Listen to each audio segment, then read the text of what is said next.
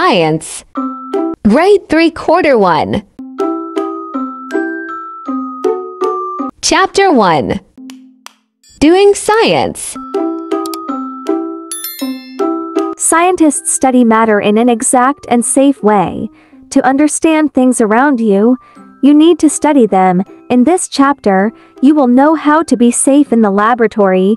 You will also learn how to measure the mass, volume, and length of objects. In this chapter, you will be able to do the following. Observe safety precautions in the laboratory. Identify things in the laboratory that can bring you harm. Describe objects based on their mass, volume, and length. Measure the mass, volume, and length of objects using measuring tools.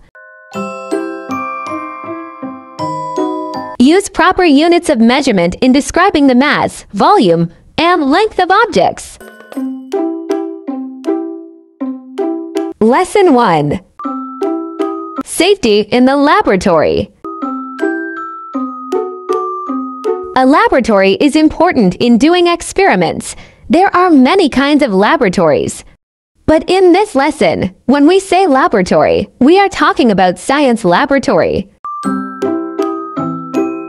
Science laboratory. A science laboratory is a place where experiments are done. It can be a regular laboratory with many tools and chemicals. It can also be any place where you do an experiment. Some experiments are done in the school garden or in the classroom. Wherever you do an experiment, you can consider that place a laboratory. Hazards in the laboratory. How can we be safe when doing experiments?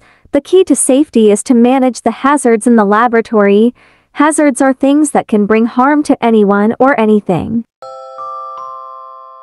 For example, spilled water on the floor can cause accidents. Spilled water is a hazard. While some hazardous materials can be removed in the laboratory, some are not. Hazardous materials are the things that can be source of danger. For example, if glass test tube break into pieces, you can throw the glass pieces in the trash so that the sharp pieces will not be able to hurt anyone. Types of hazardous materials. Explosive. These are materials that are prone to explosion. Example of explosive materials are alcohol and defective batteries. Flammable. These materials can easily catch fire when exposed to heat. Examples of flammable materials are oil and cotton cloth. Corrosive. These materials can damage other materials they come in contact with.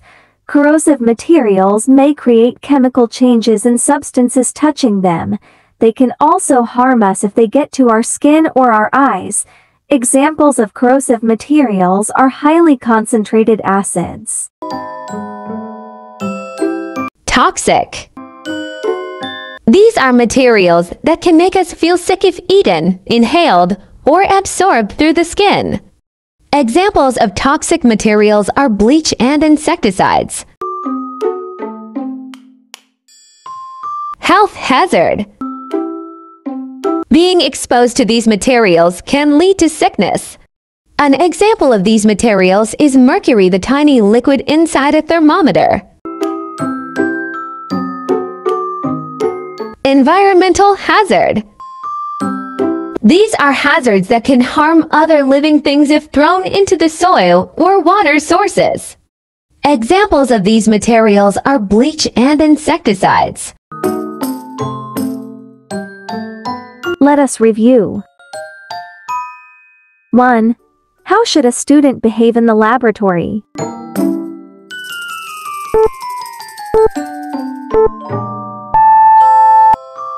Answer.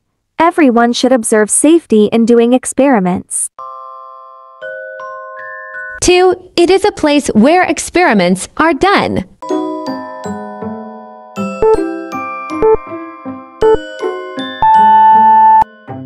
Answer: science laboratory. 3. Being exposed to these materials can lead to sickness.